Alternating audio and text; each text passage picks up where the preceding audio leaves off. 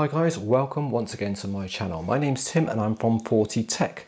If you find these types of videos interesting, then please consider subscribing to my channel because it certainly helps out.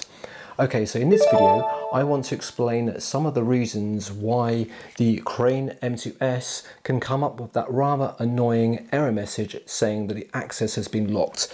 And you basically get a little lock symbol appear in the screen here. So you could be using the gimbal in a normal way, just out and about, working perfectly fine. And then you look down and find the gimbal seem to stop responding and you get this little error message. So what is going on and how to fix it? Well, there seems to be two reasons why this occurs. The main reason why this error can occur is that the actual gimbal has not been balanced correctly. You may be working okay, but what generally means is if one of the axes is not balanced quite correctly, that motor is working much harder than all the others. And so what happens is the gimbal then shuts that motor down, or effectively gives you the error message to prevent any potential damage to that motor by it being overworked. So as soon as that occurs, that is basically a warning to stop what you're doing, put the gimbal down, and then start working out which axis has not been balanced. Now, I find that perhaps the most common reason why it's not being balanced is the tilt axis here.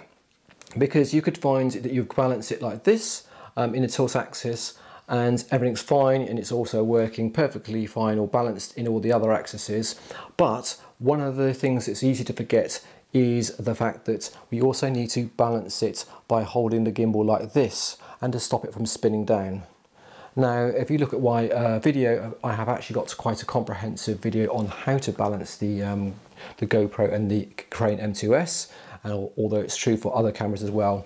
But it's very easy when you're out and about to accidentally forget to do this bit. Now, I find that is one of the main reasons why that access lock error can occur. So take a pause and then actually do the balancing properly and make sure it's balanced in this direction as well, by following the instructions in my video, and that will solve one of the reasons for the message.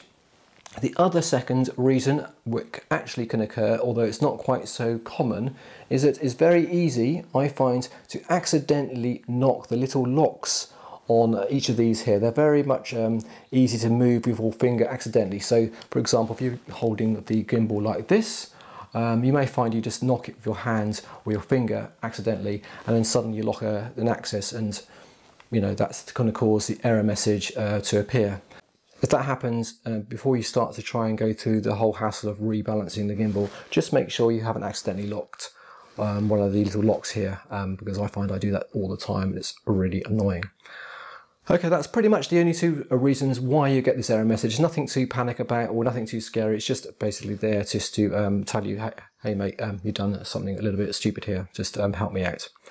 Okay, so that is it. I hope you find that useful. And let me know if you have any questions at all about using a gimbal in the comments below, and I'll see if I can help, or maybe even do a little video like I've done here to respond to some of the comments. All right, take care, and I shall see you soon on another video.